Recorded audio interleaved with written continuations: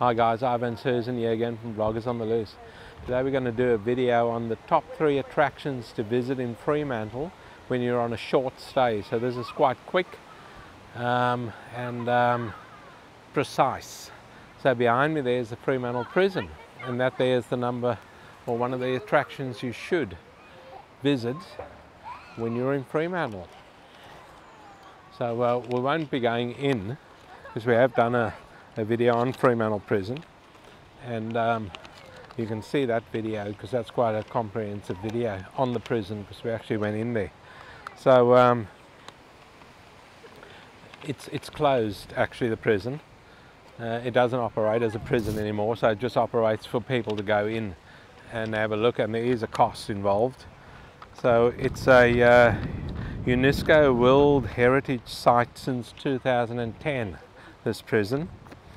And the prison was built by convict labour between 1852 and 1859 using limestone quarried from the site. So there's a lot of limestone over here in Fremantle.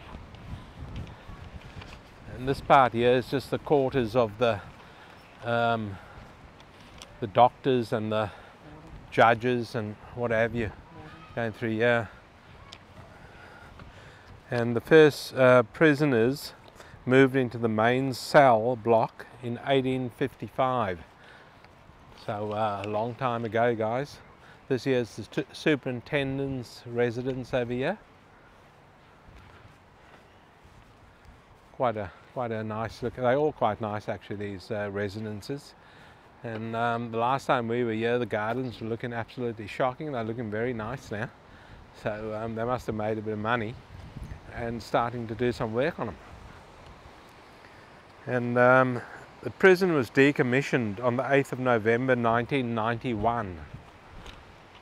So a few years ago now that the prison was closed down, but it's still standing.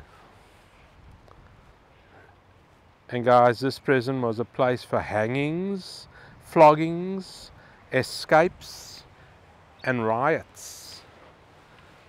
So what do you guys think? Visit this place when you're in Fremantle next, or in Perth, Western Australia. It's quite interesting. We might put our video on the prison in the link below for you guys, so you can have a look, attach it to this video. But it's quite an interesting place out here, the old Fremantle prison. What we'll do now, guys, is take you to the next attraction to visit whilst in Fremantle on a short stay. We'll see you there shortly. Okay guys, the next attraction that you must visit when you're in Fremantle is the Fremantle markets. And this is it over here. Been here since 1897, these markets. It has over 150 stalls where you can buy just about anything. It's usually got music playing in here, guys. So we might have to, I'll stop talking, so I won't be able to talk over the music. But this is it here. We'll just take it for a quick whiz around.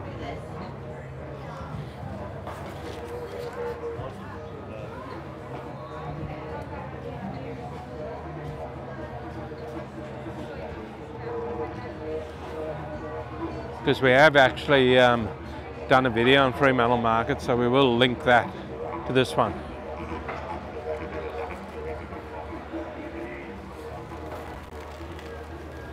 It's not much music. There's no music actually playing. There's a guy in front there, an Indigenous guy playing the didgeridoo, and that's about it.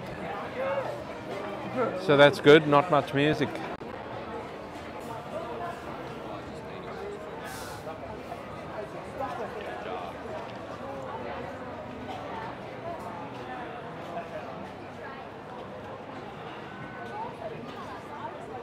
So this will just we're just going to give you guys a quick whiz around the markets here, just to show you a few things that you can buy.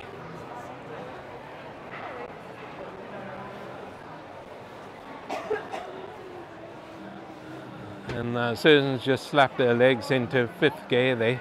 She's taken off. And I've got a dicky ankle. Sense of smell forever.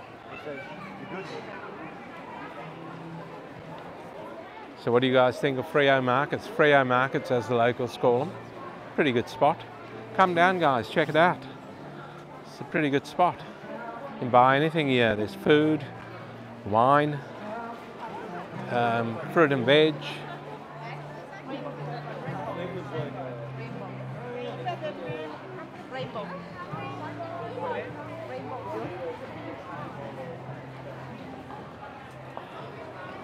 Okay guys, what we might do now is take you to the next part of our tour and show you around there.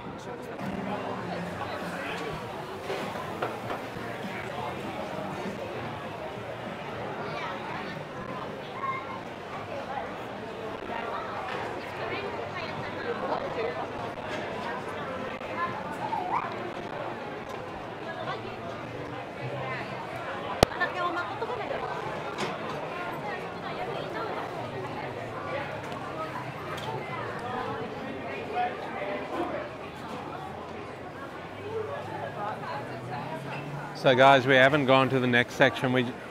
Susan wanted to show you the fruit and veggie area here, but we're not quite there yet, I don't think.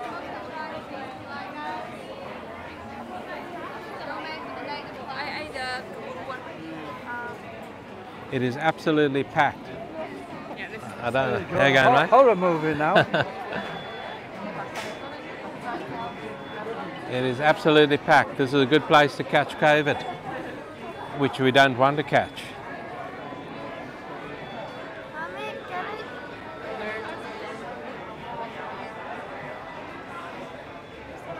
We're still in the Fremantle markets, guys, and here's the fruit and veggie area. Nice fresh fruit and veg. Check this out, guys. A little bit expensive in my view, but nevertheless it looks quite good.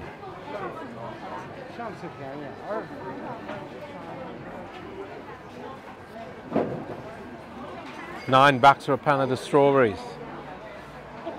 Pretty expensive, and $18 for the bigger one. Yeah, that is expensive.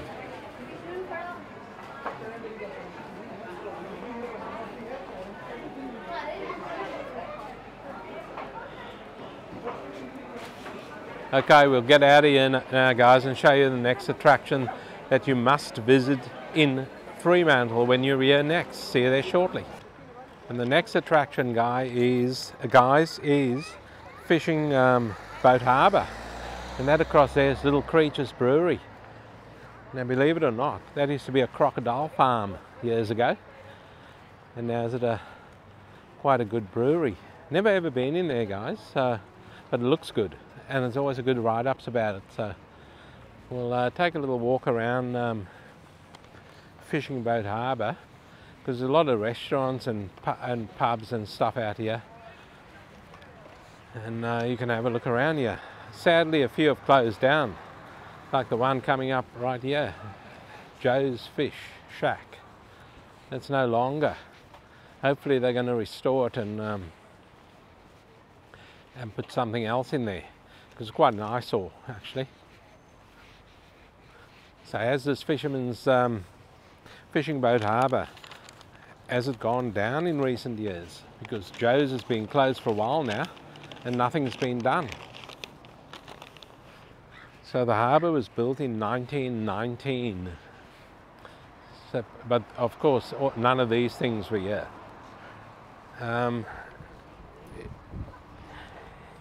It provides large sheltered mooring areas and wharf space for vessels up to 60 metres long.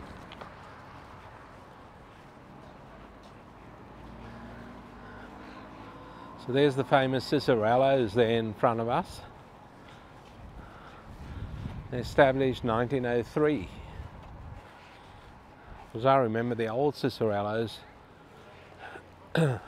when we lived in Beaconsfield, and that was just a little white building on a hill somewhere out here. I remember crossing a limestone gravel track to get to it. And here's the famous Bon Scott, a statue of Bon Scott, lead singer obviously of the group AC/DC in the day. Born 1946, died 1980. That's him there.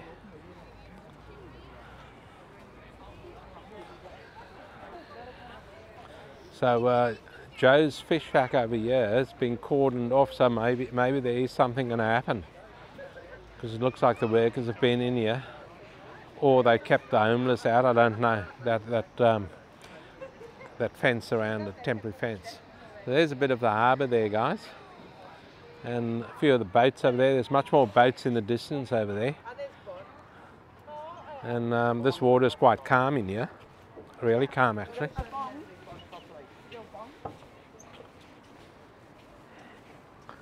And the Cicerellos we see today is not the original building. Like I said, it used to be an old white building years ago, if my memory serves me correctly.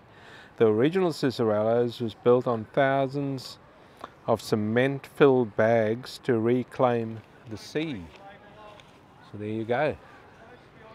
And there's all the restaurants and stuff. There's Kayla's over there. It's a fish restaurant. There's Cha over there. You've got Cicerello's, of course, like I mentioned. You've got a few other places in here. So if you want something nice to eat, come out here, check it out. And it's quite relaxing on a summer's day, looking at the water over there, sitting al fresco style over here. Needs a bit of a clean up though. Looks becoming a bit grubby in my view. Needs to be restored. But anyway, that's the way they've done it. So this boardwalk that we're walking on now, this is in front of Cicerello's. This was installed in 2003. So what do you guys think of Fishing Boat Harbour in Fremantle? One of the attractions you should visit when you're in Fremantle. So what we'll do now, guys, is there's a bit of music playing there, so we don't want to get done for that. We mentioned 3 places to take you guys to, but we have got a bonus, so we'll take you to the bonus one shortly. So this here is the bonus attraction, guys, and it's called Bathers Beach. There's also a lot of cafes and restaurants here. It's winter now in Perth, but we showed you this because on a hot summer's day, it's beautiful out here. You can sit over here on the beach sand and eat.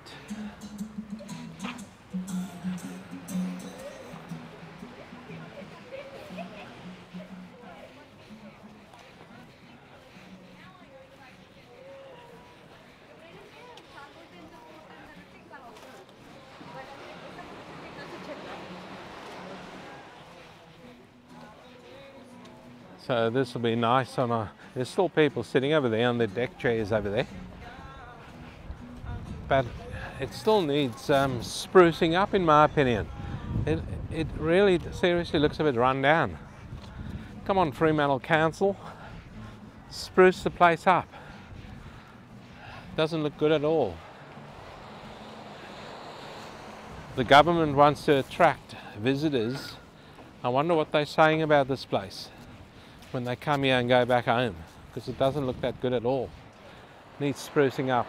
So guys, in the distance over there, that's the roundhouse. You can go there also. And the Maritime Museum is to your left of that roundhouse.